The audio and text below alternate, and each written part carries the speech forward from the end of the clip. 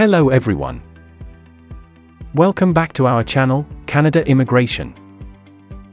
We hope you're doing great. When a foreign individual seeks to come to Canada, they frequently ask how long the journey will take. Each visa has a unique application procedure and processing period.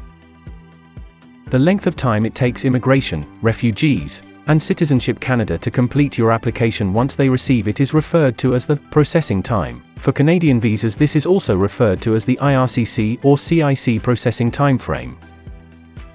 Well, in this episode, we'll discuss the latest updates and processing time of Canada immigration.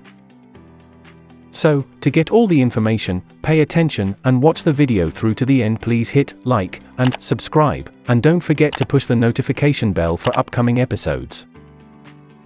So, without any further delay, let's jump into the video. A significant new approach to speeding up the processing of Canadian immigration was introduced at the beginning of 2020. The majority of the new efforts announced by Canada's Minister of Immigration, Fraser, are targeted at reducing processing times for some of the country's most well-liked immigration programs. To reduce the backlog of visa applications and speed up Canada's immigration processing times in 2022, the IRCC is making modifications.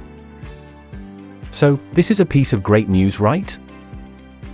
So, let us first discuss the factors that can increase Canada visa processing time. The CIC states that several factors might affect how long it takes to process your Canadian visa. These consist of 1. Type of visa application. 2. Country of applicant's residency. 3. Application completion and correctness. 4. How easily the applicant's information can be confirmed. 5. How quickly IRCC can process applications that are already in the system.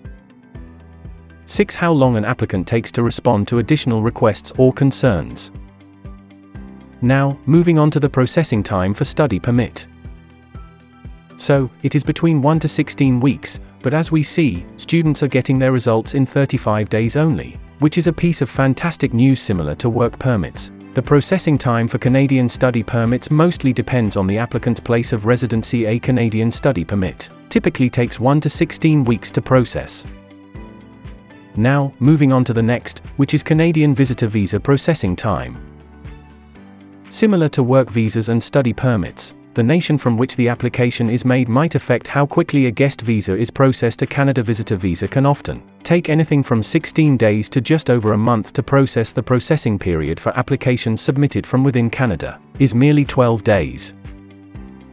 Now, if we talk about Canada's spousal sponsorship processing time.